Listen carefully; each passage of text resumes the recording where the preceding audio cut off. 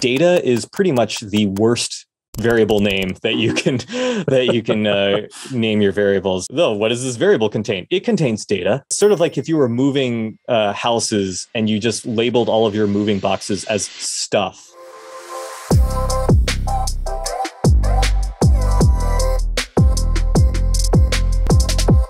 Hey everyone, it's David Bombal back with a very, very special guest.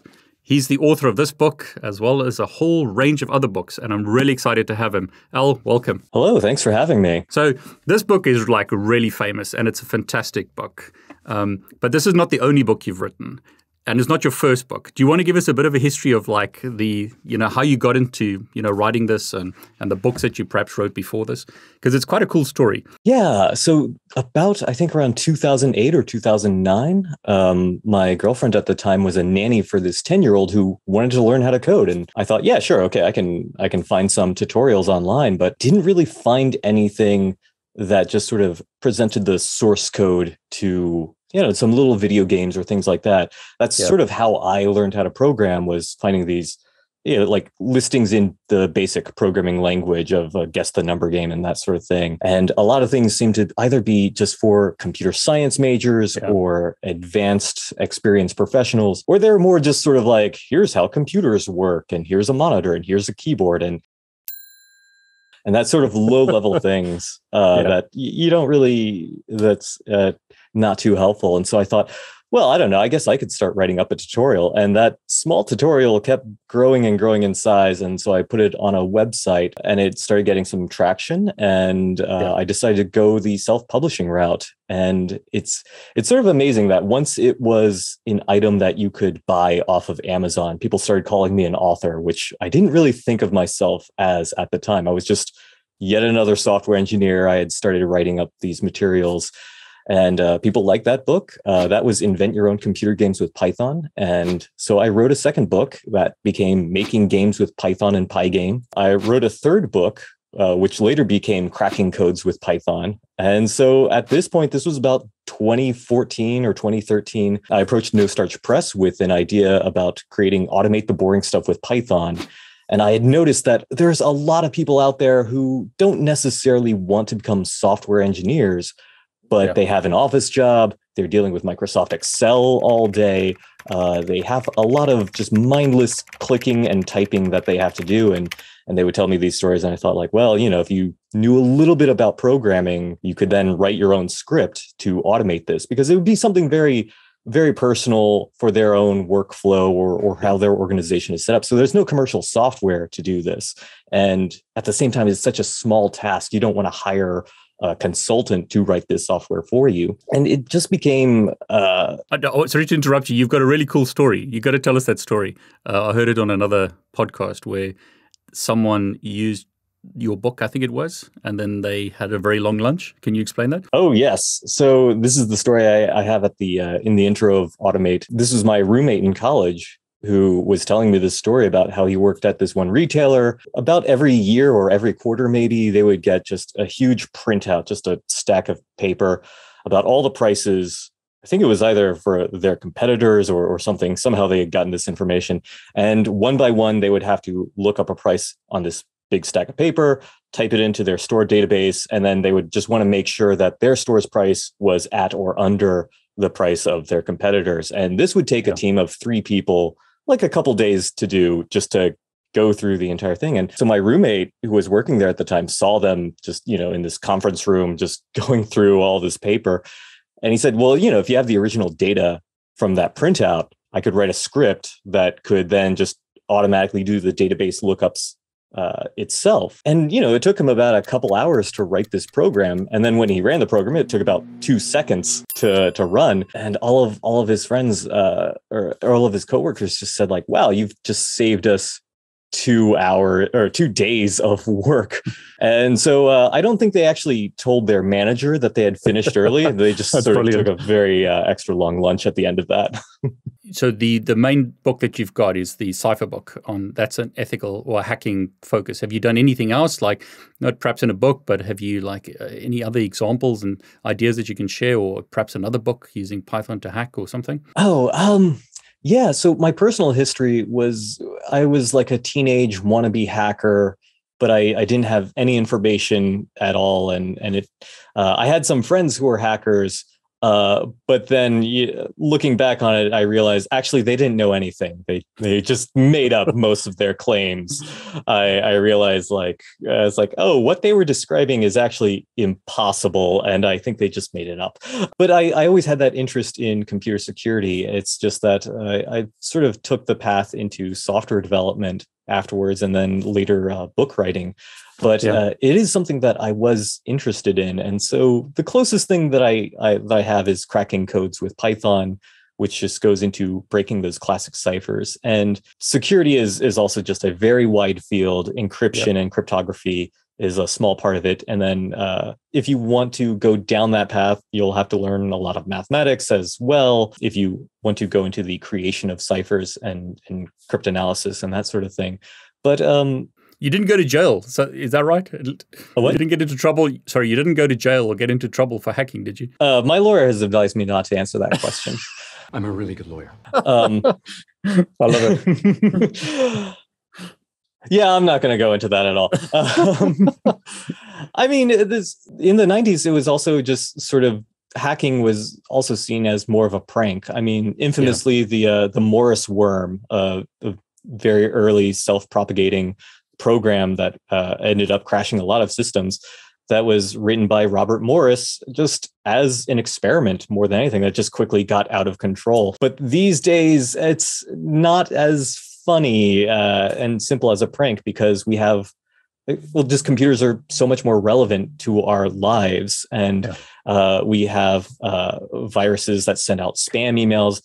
We have crypto locker programs. We have issues with stalking and doxing people. And so the need for security is much more heightened. And again, a lot of these scams that work online, they're just so much more relevant to our lives. And so that is a very serious topic. And I also have this written in Automate the Boring Stuff, because especially with GUI automation, if you can write a Python program that controls the mouse and keyboard, well, you can then use it to just sign up for 1 million different free email accounts and then use those to harass people. And I write up that, it's a lot of the hacker folks that I know, there is this tendency to think, well, as long as I'm being clever, I'm not doing something that's wrong.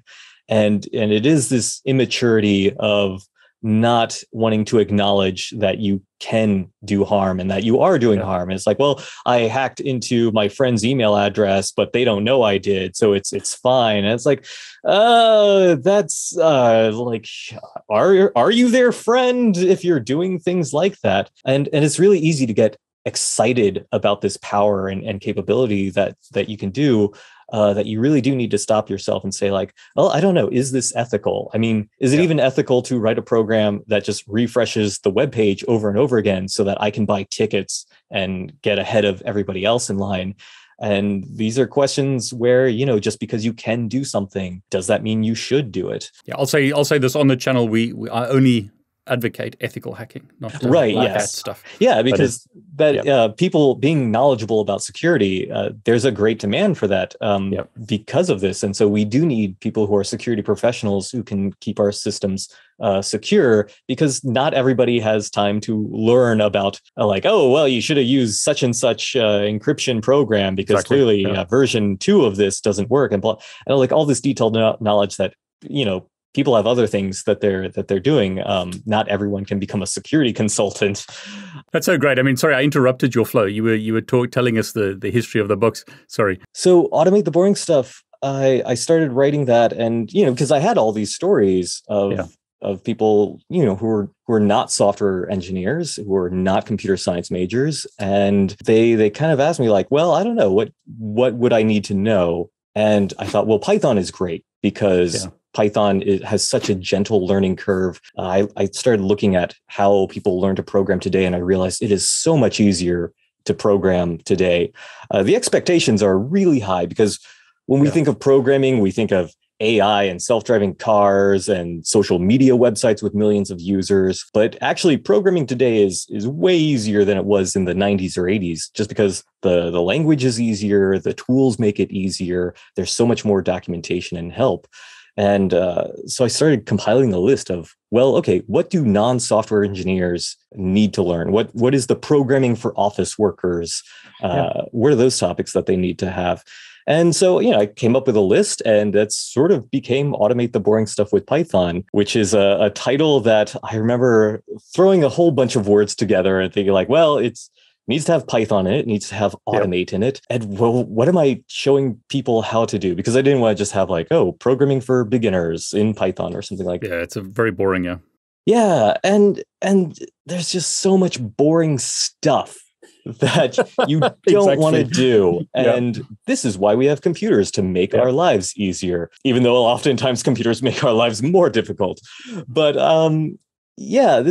this all came together into this book. And I remember I looked into my diary entry while I was writing this book, and I had some day where I said, like, I have no idea if this book is going to be popular at all. I've spent like a year writing this. I left my job as a software engineer because I sort of wanted to switch companies at that point anyway. So I thought like, okay, I'll just take a year off, finish writing this book, and then get another software developer job. And the book really took off. And so now I've been writing books pretty much ever since, 2013. Before we get into more details about the book, what I really like about what you're doing, amongst many things, you're not putting the books behind a paywall. Is that right? That's right. So all of my books are released under a Creative Commons license. So you can download them for free at inventwithpython.com. You can also make derivative works from it as long as you use it non-commercially, and also release that under a similar license. A lot of people are surprised that people will still buy a book that is freely available online, and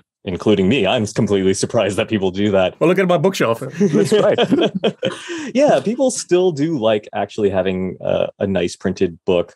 But Definitely. More than that, I think it turned out to be a good business decision, even though it wasn't really a decision at all. But because it was freely available online, people could actually find it and then read through it, and that generated the word of mouth to make it really popular. Yeah, I mean, it's amazing. I love it. That's what I love about YouTube and other like platforms. And I want to mention your YouTube channel because I just looked at your subs. You're just under 100,000. So everyone who's watching, please go and subscribe. I'll put the channel below. Let's show some love. Al, you're not just giving your books away for free, but you've also got videos, is that right? So it's on your YouTube channel and it's on other platforms, is that correct? That's right. So I created a course, an online video course that follows Automate the Boring Stuff with Python. The book still has more information. Originally, I thought like, well, I could just create this course to help promote the book, but a lot of people seem to really like the online course as well. Every month, at the beginning of each month, I release free coupon codes to get free signups, as many as Udemy will allow me to put out there. Yeah, so the course is on Udemy, yeah? Yes, Sorry. yeah. So I have the first 15 videos of the 50 video course on my YouTube channel. And then you can also check out Udemy as well for the full course. It covers all the same concepts that I have in the book, but I figured that a lot of people would much rather just actually see somebody typing the actual code into it. There's this huge disconnect that some people find hard to read code in the page and think, okay, I'm going to put this into my computer and then it will work. But then people are sort of intimidated of, am I doing this right? I have no idea. But seeing somebody else type it into idle or the interactive shell really sort of, I don't know, makes it just that much more real of like, oh, this is a person doing this. I can do this. Yeah, exactly. Yeah.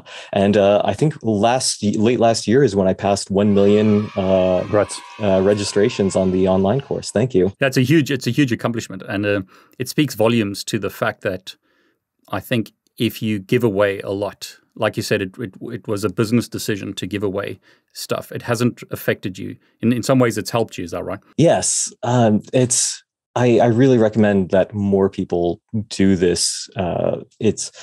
Well, it's actually really hard.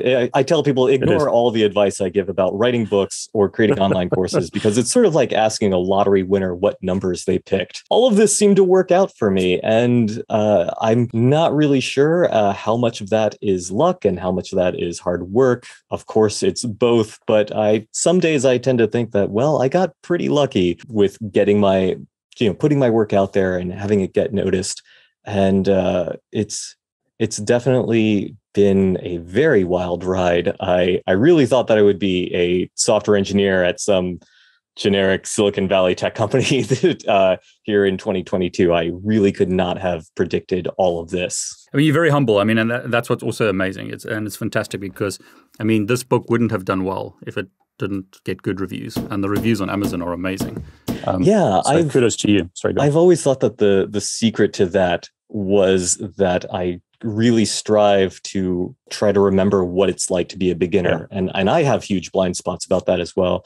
But I think there's just a lot of software nerds who have learned so many cool techniques and so many like awesome tools and other sophisticated things. And it's really exciting to have all that knowledge. And then when you try to teach it to other people, you immediately want to just plunge them into the deep end, which is utterly terrifying for a lot of people.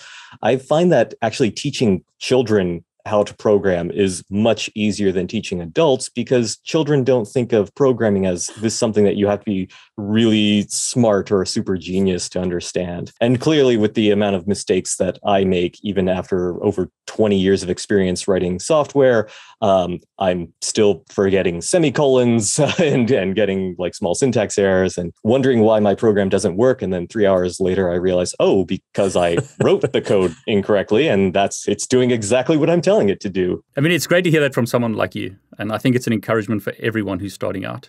So let's talk about what I think you've called it gateway drugs into programming. There's specific topics that you sort of hone in on. So let's talk about those. Yeah. So the way that I got into programming was that my parents bought my sister and I an 8-bit Nintendo. This is very much dating myself, but I really loved Mario and Zelda.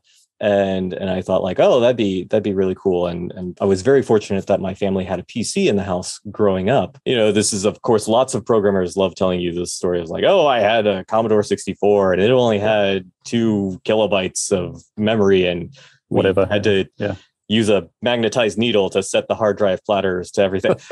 All of those stories. Anyway, yes, I had a computer, and I found a book in the library that went into programming small games in BASIC. And I thought like, okay, this is kind of cool. And I read through it and I didn't really understand most of it, but I could copy the source code and then start making little changes.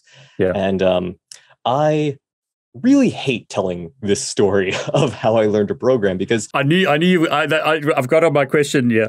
I know you hate this question, but how old were you when you started to code? So I'm sorry to put you on that spot, but go on. Oh, I think maybe like in the 3rd grade or so, about like 7 or 8 years old. And that's when I started to program. I'm doing air quotes a lot in this interview because there's so many things that are not straightforward about my path into programming. And I feel that a lot of people are really intimidated because they hear stories like mine and think like, well, okay, I didn't learn to program as a kid and I didn't have a computer in the house when I was growing up. And oh God, I'm so old. I'm already 23. Is it too late for me to become a software developer? And I hear that a lot. Yeah. Yeah, I'm 23. You don't know how old I am. That's yeah. But yeah, and so the one thing that I want to make clear to people, and I have this in the introduction of Automate the Boring Stuff with Python, is that basically everything that I learned about programming from elementary school to graduating high school, anyone could learn that in, I don't know, maybe a couple dozen weekends. It wasn't that much. It was mostly that I had a lot of time to just mess around with little programs. I wasn't really thinking of it as I need to create a career and build up. And there's all these different frameworks that I need to learn, and I need to learn every programming language out there.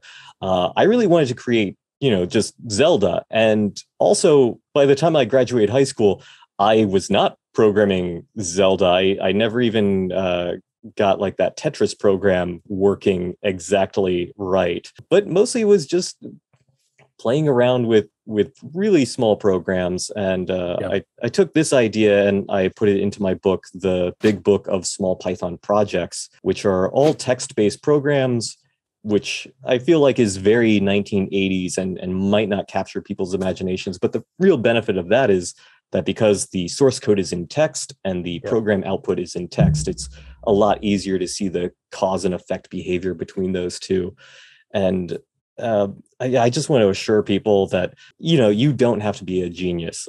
Certainly I and my coworkers, when I was working at a tech company, we made lots of learning experiences, let's call them. I like it. Yeah. And I had the benefit of then knowing what I wanted to do. So I went to the University of Texas at Austin for a computer science degree. A lot of it was good timing. After graduating, I moved to San Francisco and got a job there. And this was sort of before the housing prices really skyrocketed. And so I was able to get experience there. And I've just had a lot of opportunities and privileges. And I thought this is something that I want to make available to everyone, because everyone should have the benefits of generational wealth, growing up in a household that has a computer there. I remember I would go down to the Barnes and Nobles after school a lot, and then just sort of pull these, $60, $80 books on programming or computing, and just sort of I treated Barnes and Nobles as my personal library, sort of. I love it. Yeah, it got so bad. This was in the 90s before cell phones. It got so bad that my friends would often call Barnes and Noble. Oh, wow. And then so they would go on the PA and it's like, would customer Albert Swigert please come to the front desk of a phone call? Which, thinking back on it, wow, those employees must have had a lot of patience for this random teenager who's showing up day after day. Yeah, so a lot of these little stories of how things worked out. And I remember you can often find a deal on Udemy to just sign up for the course for $18 or $20, especially if you open the website in privacy mode when the website thinks you're a brand new customer, and they'll offer you the deal that way. I love it. But I still remember being a teenager where, $18, $20, that's still a lot of money for me. It's something that I feel like I've gotten a little too used to having that Silicon Valley tech salary kind of level of money, but also at the same time thinking, well, this is a barrier to access to a lot of people, both outside the United States, but also within the United States as well.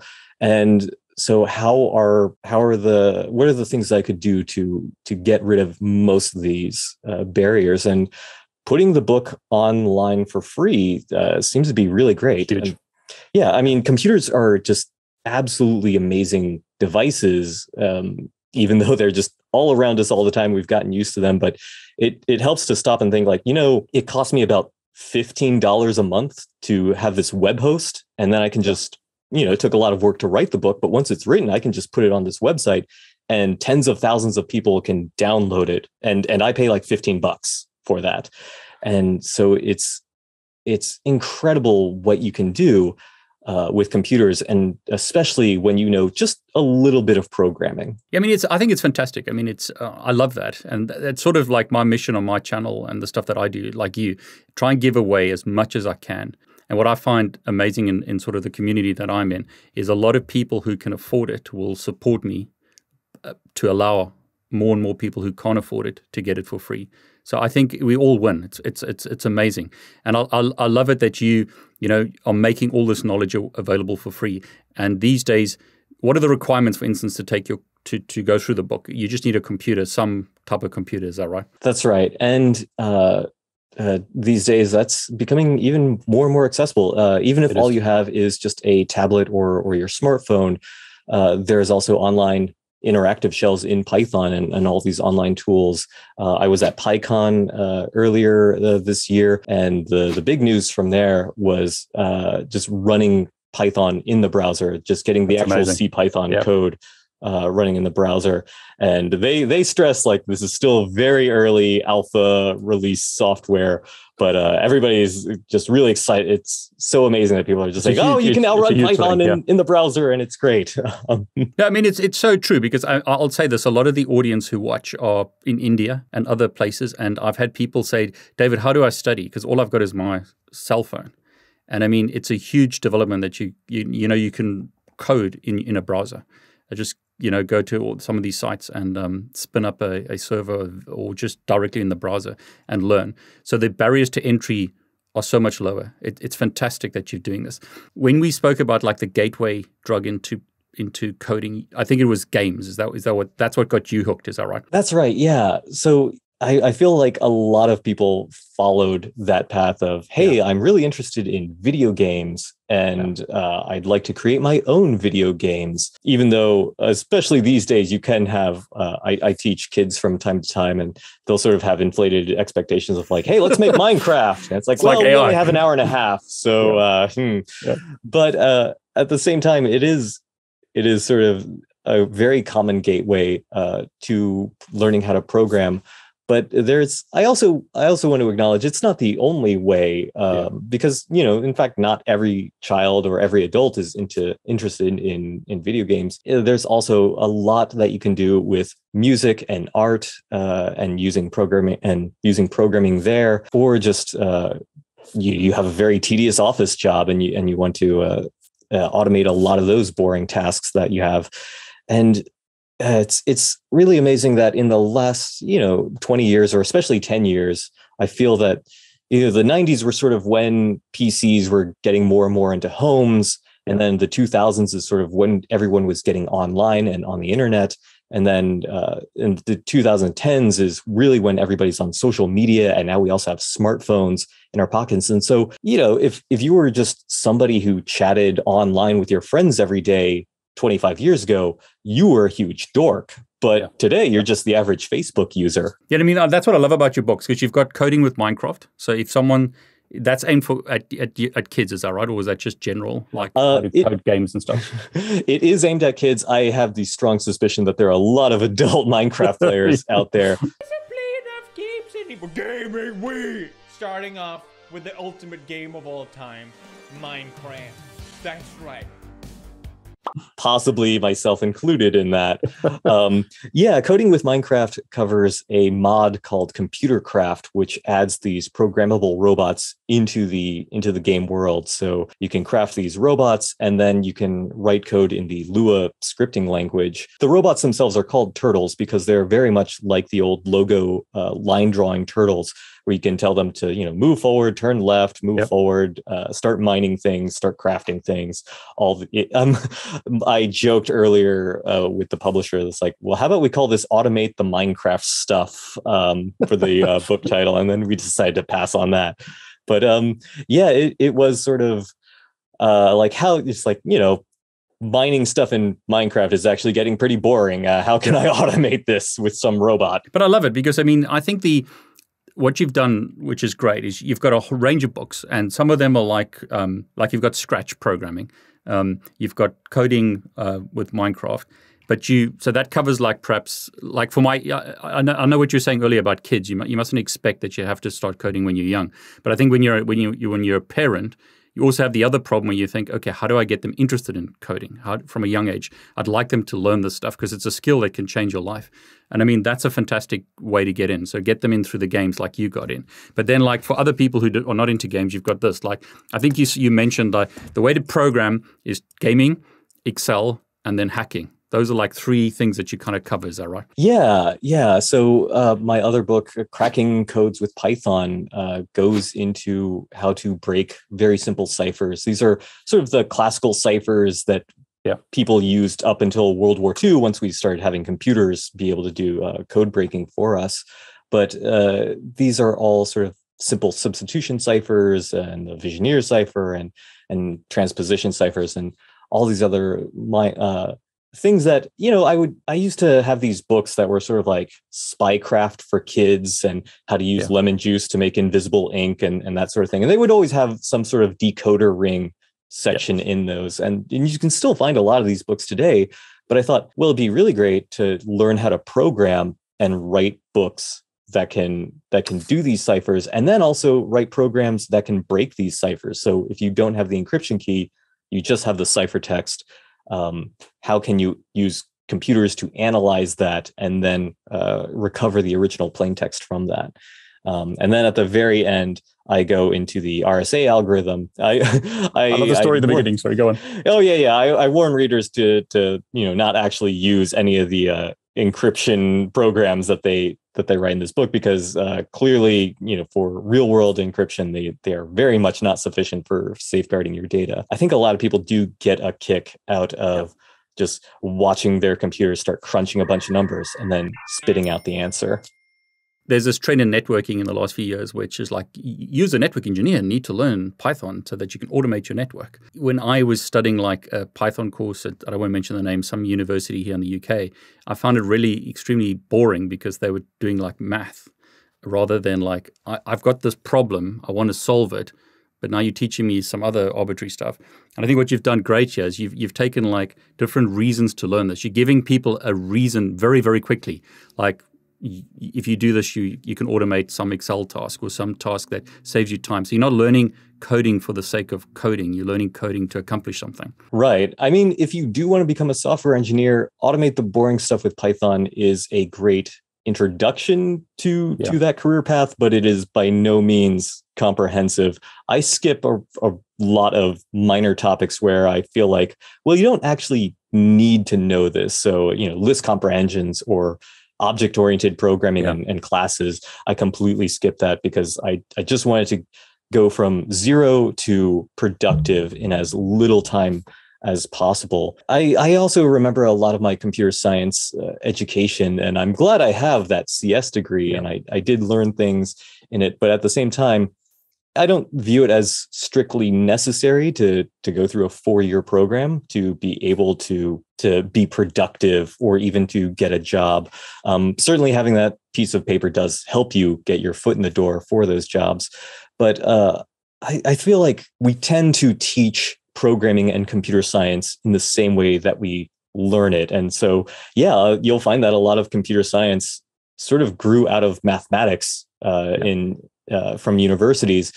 And I have a whole rant about how much I don't like pseudocode, especially pseudocode that uses Greek letters for variable names, because, well, you can't actually type Greek letters on a standard keyboard, and the pseudocode isn't something that you can run under a debugger. And it really helps to make the code examples for some algorithm fit on a single PowerPoint slide. But, this math notation is really terse and cryptic and looks downright something occultic, maybe. But that's because, people were writing it on chalkboards or on paper, and you don't want to spend a lot of time writing out long variable names. So I feel like, with a lot of programming, we just got used to calling our variable names X or Y, even though we're not writing on chalkboards anymore. We're typing on a keyboard. We can write out much more descriptive variable names, but it's a very hard habit to break. This was something that I thought about a lot in my upcoming book, The Recursive Book of Recursion. I saw that. Yeah. When's that out? So that should be coming out in August. So great. Yeah. And you can go to nostarchpress.com, nostarch.com, the publisher's website, and then get the ebook version of it immediately. They're really nice because when you order or pre-order the print book, they also give you a DRM-free version of the ebook as well, so that you can just load it on your own devices or read it on your laptop. But recursion is one of those topics that is just famously difficult to understand. And so I started looking at it and I thought, well, I think a lot of CS professors and instructors are just sort of bad at teaching it because they're teaching it the way that they learned it. And we've never thought about, like, well, what are the things that make this more confusing than it has to be? So I found out with recursion, it's telling people what the call stack is was a major thing that was previously not explicitly explained to a lot of people. And that's really why recursion is so much more confusing than it is. I often find that I do a lot of teaching, and I always call it the curse of knowledge, If you know too much, you're actually your own worst enemy when you try and teach someone who's brand new. Because like you just said there, if you've done a 4-year computer science degree, this kind of stuff looks easy, perhaps. But if you've never coded in your life, it's scary, and stuff like that can put you off. And that's what I love about what you've done in the book. You've really taken it down to make it as simple as possible, and you give good, simple code examples that someone can immediately see the result of. Yeah, I just over and over again, I think it's a matter of just asking yourself, can you make this simpler? Can you make this simpler? Just really letting your perfectionism run away from you. And then the editor will tell you, we actually need those chapters somewhat sooner. And so they'll keep me more grounded. But I feel like even with automate the boring stuff, I'm really proud that of the code examples I give in the book. I think those are simple. But then at the end of each chapter, I have these practice projects where I say, okay, now take what you've learned in this book so far and write a program that simply does blah, blah, blah, blah, blah. And a lot of people will email me and said, like, yeah, I don't really know how to do that. And then I realized, like, I just really was asking for far too much. So it's a note for the 3rd edition that I really need to have more practice exercises that are simpler rather than just a few kind of complicated ones. But yeah, the more you know, the easier it is to forget how hard it was when you were first starting out. And I think that turns off a lot of people from programming, because certainly there's what computers are capable of and what computers are not capable of is really mysterious, because on the one hand, we can create all this amazing special effects for movies, say, and that it looks incredible. But then also there are also some snake oil companies out there who are saying, like, yeah, we use machine learning to take a picture of your face and we can predict the day you'll die, or something like that. Recently, I was telling, making a post on social media that it's really important to deflate the sensational claims that a lot of very clickbait or click hungry websites will report about technology, because telling people hey, we can put microchips in our pets and that will help find them if they're lost because we can scan that's realistic. But then saying the COVID vaccine will put microchips in your bloodstream, that is not realistic. And being able to tell the difference between those two things can be really hard if you don't know that much about the capability of technology and software. And especially because you have a lot of outlets that really want to hit you with a very compelling and frightening story, saying like, cars can now drive themselves, but can they also kill you? And your microwave will develop sentience and then try to poison your family, or something like that. It's really hard if you're not really aware of what programming actually is to separate the bogus claims from the more grounded ones. That's a good point. I mean, I wanted to get back to the book. You've got I've got version 1 here, or edition 1. You've got the 2nd edition is current, and your 3rd edition is coming out soon. Is that right? Oh no, the 3rd edition is still just a lot of ideas that I'm planning to work on. It is sort of something that I do want to eventually come out with. There's a lot of people have been telling me like, oh, well, I'd like to do OCR, to do text recognition. Yeah. I'd like to cover text to speech and add that as a feature. And mostly I just have a lot of small details. And it's really hard because I believe the book is over 500 pages at this point. The 2nd edition added about another 100 pages or so. Didn't you? Yeah. And I just don't want it to have this big, intimidating dictionary-sized book that just slams down on people's desks. Are dictionaries even? Is that a thing that people buy anymore? I don't think I've actually used. My kids don't know what that is. Exactly, it's like Google. So I saw a presentation where you spoke about like the most popular parts of the book, because you were getting like hits on your website. So could you tell us like what are the most popular parts, and then let's go to I think the least popular part. So, and I'll take a stab at that. But let's start with the two most popular, or maybe they're more. What are the most popular parts of the book? Oh, okay. So just from looking at the website traffic, I can tell that a lot of people are into web scraping and then also GUI automation. And so in the book, I cover using Selenium as a way to automate and automatically control your browser. So using Selenium, I remember when I first heard about it, I thought it was this big, complicated tool that the QA department uses to automate their tests. And actually, you can start controlling your web browser with just 4 or 5 lines of code, actually. That's brilliant, It's great. Your Python script can then open up a browser and then automate clicking on things or filling out forms or finding links. And so much of what we do today on your computer is really what you're doing on your browser. You're just interacting with all these public systems. And so being able to write a program that can say automatically refresh the page and check for any updates on a website and then notify you when you get an update that you're looking for. That's really helpful if you just need to pull off a ton of data off of a web page and then simulate a click to the next link and then pull off all the data on the next page and just do that 1,000 times over. You can write a script to do that. There's a lot of things where you want to write scripts that sort of glue software systems together. You're not trying to create your own web browser. You have a web browser. You just need to take all the data off this web page and then automatically put it into this Excel spreadsheet. So you just want to combine those and integrate those two software systems. Normally, you would have to do this as a person just by selecting all, copying, pasting, and then doing that over and over again. And writing a script will, even if it takes you just as long to write the script to automate this system as it would be to do it by hand, I feel like programming is psychologically so much more comfortable. I'd much rather be spending 2 hours writing code to do something in 1 second than spending 2 hours doing that task manually myself. But you got the code for next time. You can edit it and change it.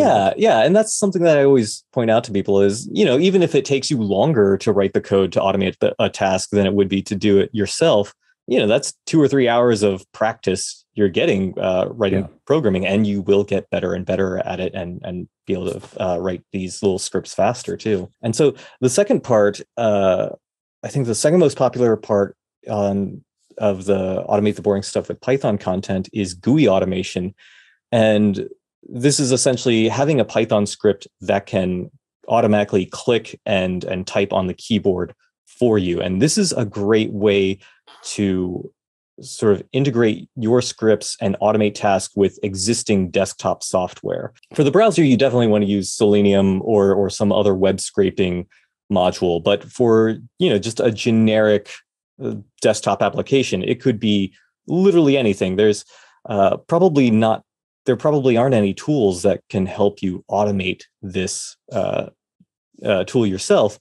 But if you can then just set it up and then write a simple Python script to say, okay, click here, check all these checkboxes, highlight the text in this text field, and then copy and paste it into some other place, that's a really amazing feeling, especially once you finally get it all working correctly and you can just watch on your computer, just hands-free, the mouse cursor is moving around automatically and so precisely. It gives me that amazing feeling like when you see just an assembly line with robotic arms just automatically and perfectly performing all these steps over and over again. And then occasionally your program will start clicking on the wrong thing because the window is actually 5 pixels over than where you expected it to be. And then you have to stop it.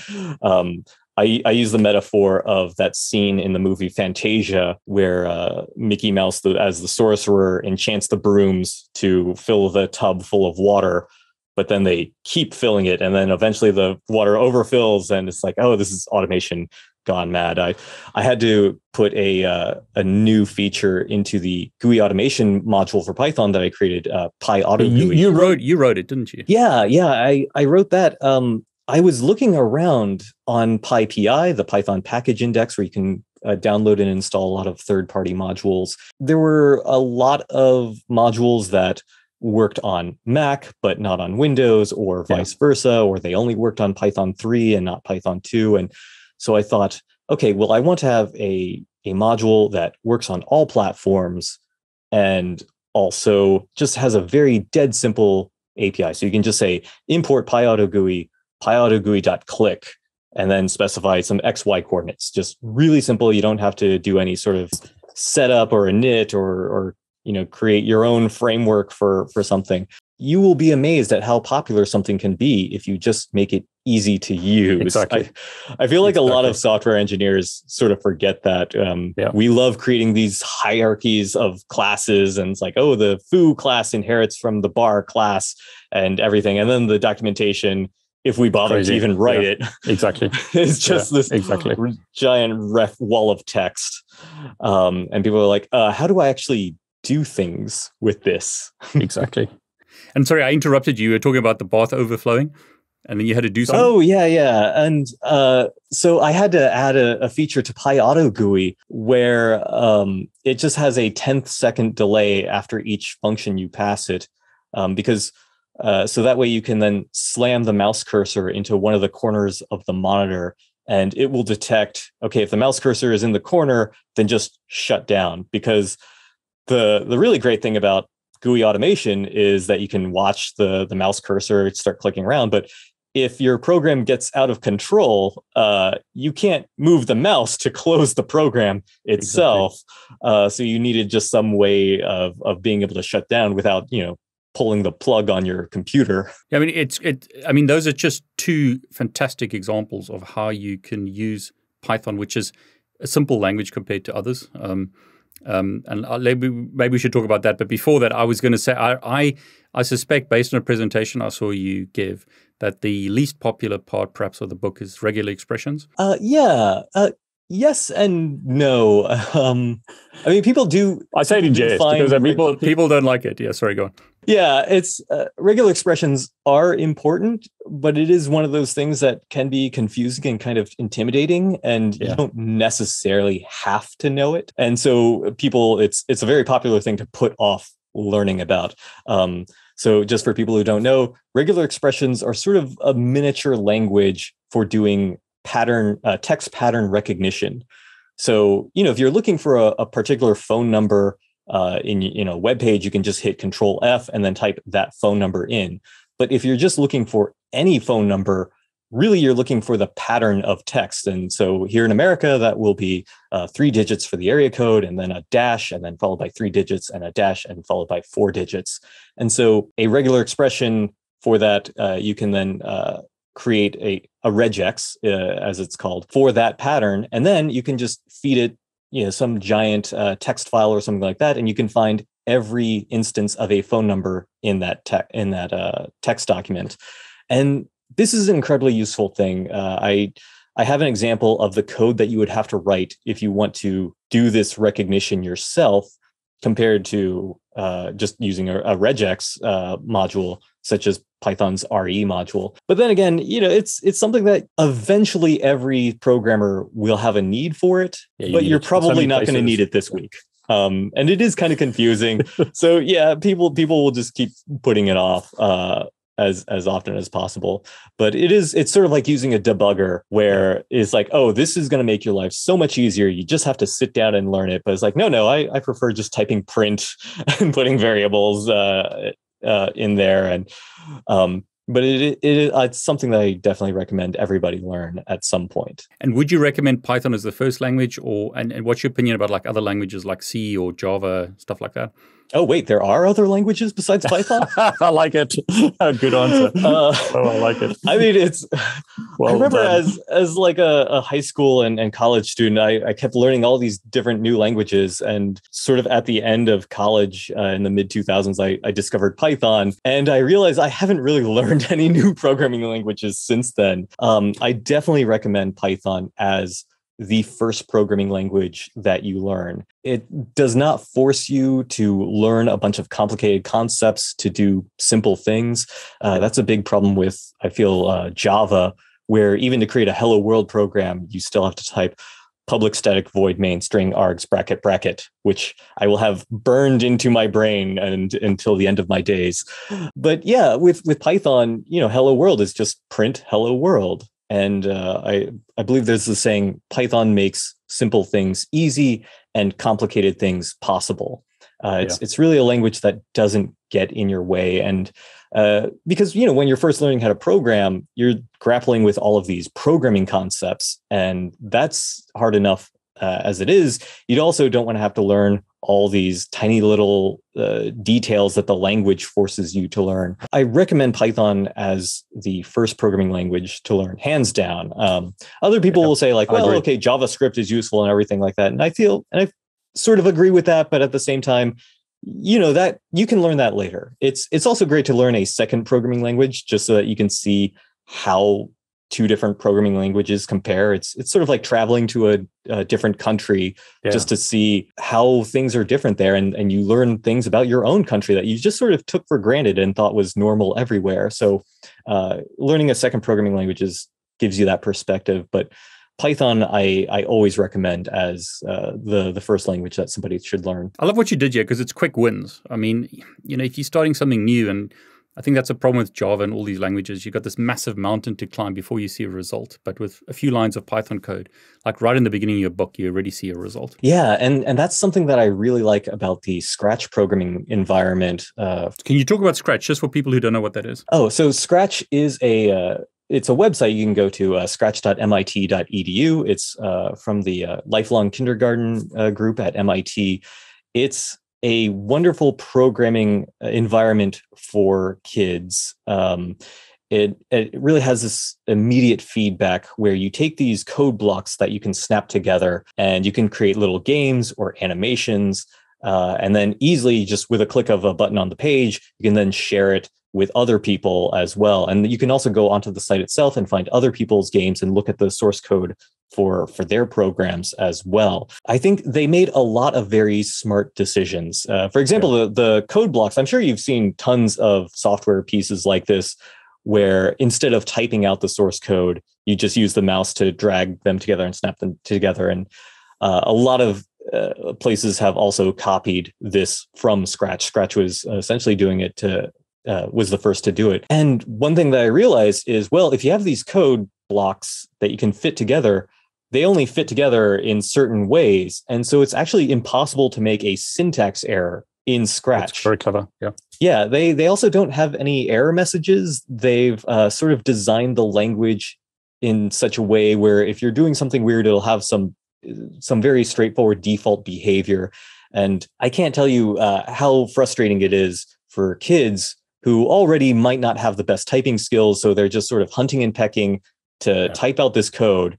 And then they get some inscrutable error message because they forgot a comma somewhere, or they added too many commas or something like that. And the error message doesn't say you forgot a comma here. The error message will just say like, end of line string termination not found, or something like that. So Scratch is a really great tool to get kids into programming, because it has that immediate feedback. You can spend about 5 minutes snapping some blocks together, and then you have a little program that's not great, but it is entertaining for a couple minutes at least, and it really builds that confidence. Exactly. It's quick wins. Yeah, I love it. I mean, Scratch is great. And so would you recommend Scratch for what age group, or would you say straight into Python, or does it just depend on the individual? So I used to teach a Saturday morning programming class for kids. And I feel that the official Scratch age range is from 8 to 16.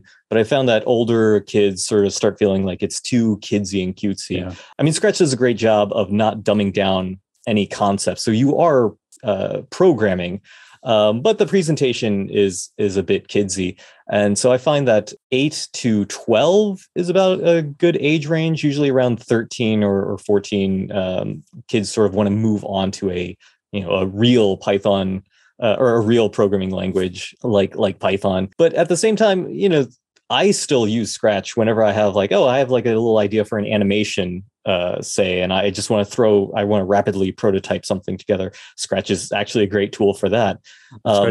Yeah. But really, if you have an 8-year-old and they say like, hey, I want to become a cool super hacker and learn how to program, and they're excited and interested in it, you can just start them off with Python immediately. I feel like as long as the kid has interest that's there, Python is certainly easier to use than BASIC was for me when I was that age. So if anything, it's more appropriate. And then also the Scratch people also have Scratch Junior, which is a tablet and smartphone app.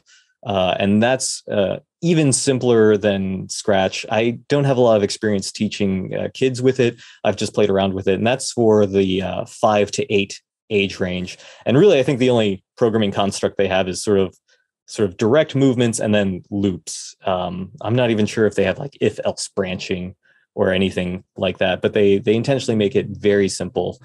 So certainly nothing makes me feel old than watching toddlers expertly use iPads. Exactly. Yeah. I know the feeling. There's a lot of quality tools out there. And Scratch and Scratch Junior are also completely free to use. I mean, I think just looking at the books again, if I was an adult now and I wanted to learn Python, which of your books would you recommend as a start? Is it the Automate the Boring Stuff, or is there another book that you would recommend, or does it just depend on interest? Sorry, go on. Yeah, I would definitely go for Automate the Boring Stuff, just as a general programming guide. If you were into making little games, then Invent Your Own Computer Games with Python is also for complete beginners with no programming experience. And then if you do sort of find the idea of making these little code breaking programs to be interesting, Cracking Codes with Python is also made for people with no previous programming experience. I'm glad you said that, because I was going to ask you, do you need any experience at all? And so it's just different paths, is that right? Like different interests, and then the book takes that interest and then builds your Python knowledge. Yeah, and I feel that's a big part of my job, especially today, creating Python materials for beginners, is just figuring out what interests people and then finding that as an angle to get them into programming, because there are so many beginner program, like learn to code resources and things. And some of them are very well done. And then others are just clearly they're copying and pasting things from Wikipedia just because they want to make some quick bucks from this whole everyone needs to learn to code sort of idea that's out there. So Ciphers is one, video games is one, automating Excel spreadsheets is another idea. And then the Minecraft or Scratch. I joke about this, but it is actually true. I sometimes do forget all the books that I've written. No, that's fine. I mean, I was going to ask you, like, let's have done the basics now. Then you've got beyond the basic stuff with Python. Does that like introduce object-oriented programming? Does it introduce other more advanced topics? Or is that like the next book to get? Sorry. Yeah. A lot of people kept asking me like, okay, I've read Automate the Boring Stuff, or they've read some other beginner Python book like Python Crash Course or some Udemy course, but they still feel like they're not writing code the way that expert, experienced software developers write code. And so I thought like, okay, well, I need to write a book that is for them. And so a lot of it is sort of the same kind of material that the book Clean Code covers. But also at this point, Clean Code, I believe, came out in 2000, late 2000s, maybe. Yeah. And so some of the advice has held up and some of the advice is not held up. But I thought, okay, well, let's have a book. I'll just call it Beyond the Basic Stuff with Python, just to carry on that stuff in the title wording. But so it goes into some advanced Python concepts about the Python language and some of the gotchas and more esoteric features. But I also cover general programming topics like object-oriented programming and creating classes. And I try to explain classes as why do you actually need this? And classes are a great way to organize your code, especially as your programs become larger and larger. I feel like the mistake of learning Java as your first programming language is that you think, oh, we need classes because that's just how you write programs. You fit everything into a class, and then you start creating these. You start creating these in like massive inheritance hierarchies of A subclasses, B subclasses, C, and pretty soon your source code is really complicated and hard to read, but and then you realize like, it just prints hello world to the screen. I think it's that problem once again, curse of knowledge. And sorry to interrupt again. Go on. Oh yeah, for sure. And I've seen a lot of software developers sort of fall into that trap. They just have the engineer brain, exactly. where it's like, oh well, it makes sense to me, and you put all these complicated pieces together, and then you have to remember that computers exist to make human lives easier and not the other way around. But yeah, so beyond the basic stuff with Python, also goes into some what I call like software engineering best practices. Like, how should you write your functions? What kind of names should you give your variables? I've noticed that I think data is pretty much the worst variable name that you can name your variables. It's what does this variable contain? It contains data. I say, like, it's sort of like if you were moving houses and you just labeled all of your moving boxes as stuff, which is sort of later on to that process. So like, oh, here's bedroom things, here's kitchen appliances. And then after a while, I've just give up. And I'm like, stuff. Like with moving, if you keep giving sloppy names to your variables, that's going to bite you later on when you actually have to like check your source code and say, hey, what does any of this actually do? And a lot of this stuff isn't a thing that you'll learn in these Hello World tutorials where you're learning the syntax of a programming language. And I tried to take all of this random information that I had learned over a couple decades and actually just put it into one book where it's like, okay, you can just sit down and read this. There's still plenty more that you'll learn from day-to-day experience. But this will just give you that one leg up. I forget the other chapters in that book, but it's just sort of like the best practices for writing your code the way that professional software developers will write their code. But I love what you've done, because the first book is like give you a taste of what's possible and like whet that appetite. Like I want to learn to code, and you have these quick wins. You can do a bunch of stuff without stuff. I shouldn't say that. Sorry. You can do a bunch of things without having to learn all the software like programming, computer science stuff.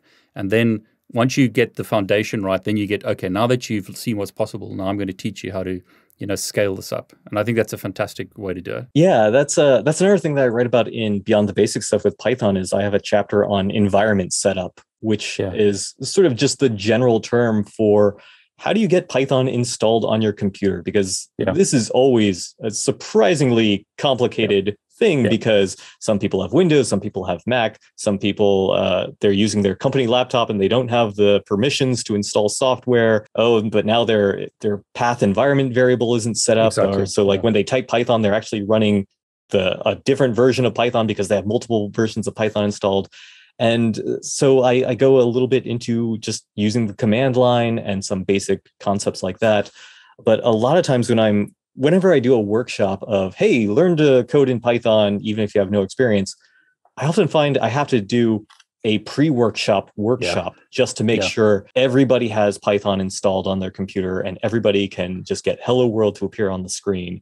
And then we can move on to actually learning how to program. Again, when you've had decades of experience, all of this stuff is just like, oh yeah, you have to do this. And if it gives you this error message, it actually means that you have to change these configuration settings and things like that. We know all of this just because we have experience, but it is just a complete blocker for anybody else who does not have that experience and just sees this and then just sort of says like, well, I have no idea what to do, because they don't realize that professional software engineers are just Googling these questions anyway. Exactly. We don't know what these error messages mean either. Exactly.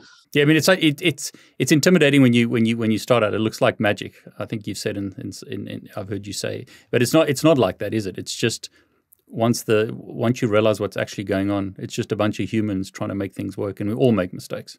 That's another common anxiety I see with people learning to program is they say like, well, I've been doing this for 3 months, but I still have to Google every single day. Like, when will I be able to stop Googling things all the time? It's like, when you die. Yeah, it's like, I might want to sit down for this.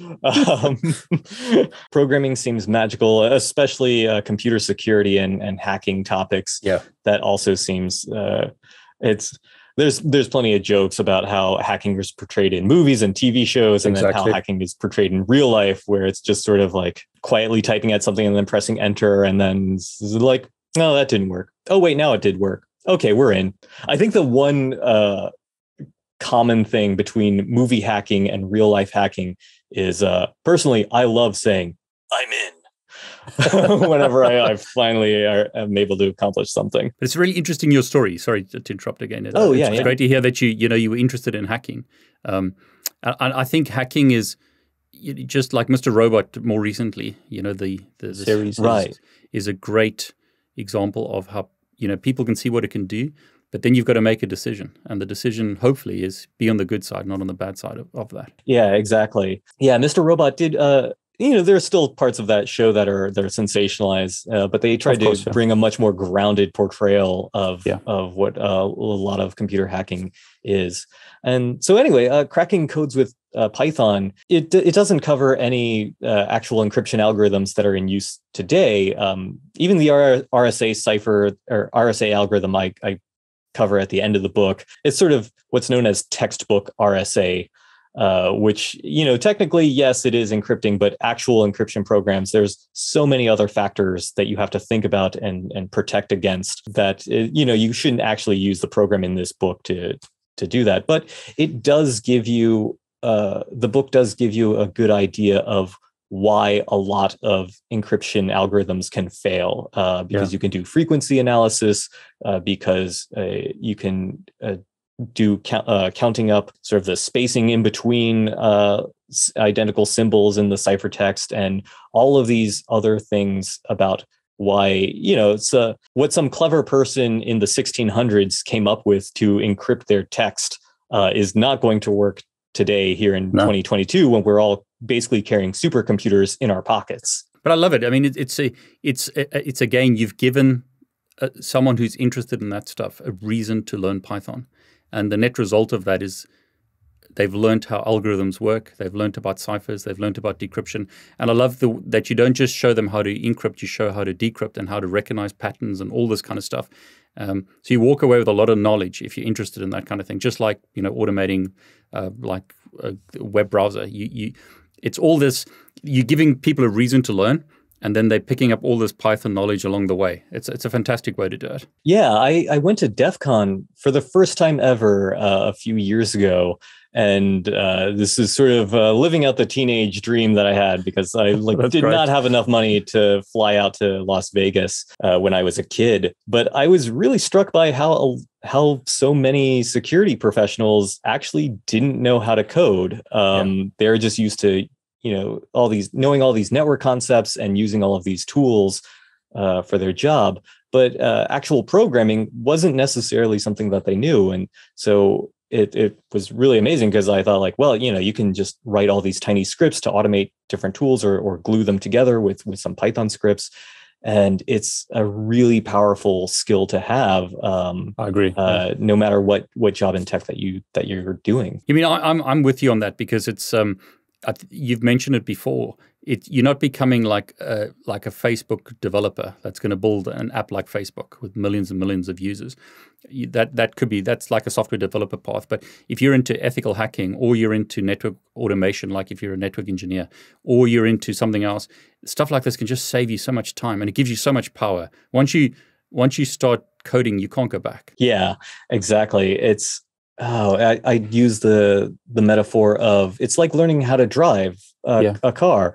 You're not necessarily going to become a race car driver or a taxi cab driver, but it is, even if you don't own a car, it's a useful skill to have in your back pocket, and you'll be able to go much further than without having that skill. Al, we've been going for a long time. Do you want to say anything, or have you got anything to share before we wrap this up? I just really want to point out how many opportunities and privileges that I've had in my life that have gotten me to this point, and how important it is that we do take active steps to include other people in our communities.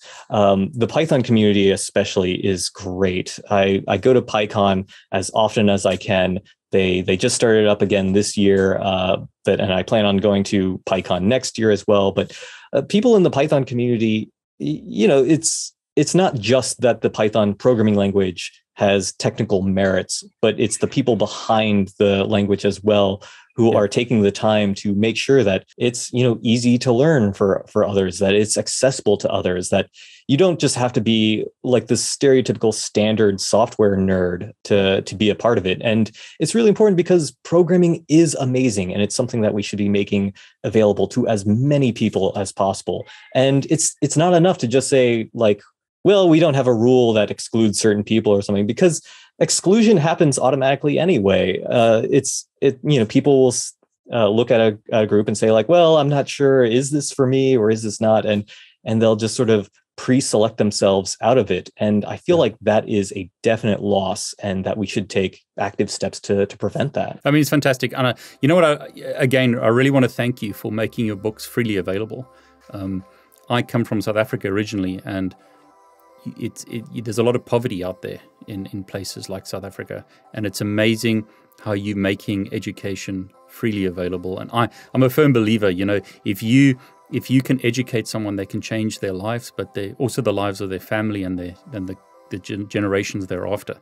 So thanks so much for making the books available for free and not putting it behind a paywall. Oh, thank you very much for having me on this show. Al, thanks. All the very best. Oh, thank you so much.